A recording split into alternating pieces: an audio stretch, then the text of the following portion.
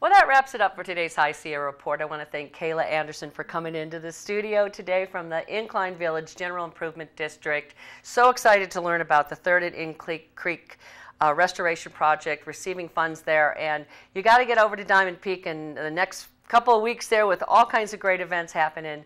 You can go to, what's the website? DiamondPeak.com. DiamondPeak.com, get all the information. We'll see you next week for more High Sierra Report. It's all about the North Shore.